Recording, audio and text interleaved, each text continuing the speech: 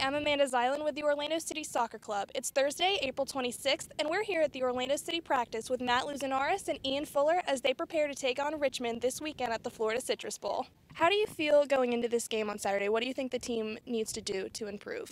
I think we just have to come out better in the first half. First half in the last game we were all kind of flat-footed and just couldn't really move the ball too well. But I think, Gaff and, the team has really worked hard this week. And, we know what we need to do and we know what wins games for us.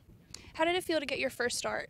Oh, it felt amazing. I'm not 100% yet or what I was before I got injured. But it definitely feels great to be on the field with the guys and, put my effort into the game, whether that's 15 minutes or, a full 90 minutes. And, whatever Gaff and Ian feel, that I can do, then I'm there for the team. So. And what has the team been working on specifically in practice? It's really been just our attacking part of the game. We can move the ball really well through the defense and through the midfield, and just getting into that final third and being able to finish the balls is, and create chances is what we're really working on. Okay, thank you. Thank you. Ian, how hard is it to come back and play the same team 2 weeks in a row? It's not easy. We've known them for a while.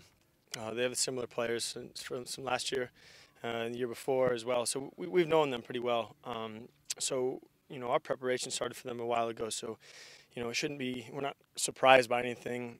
Beating a team twice in a row is never easy, but we feel at home. With the crowd and the advantage we have is it shouldn't be an issue, but always we're concerned about that.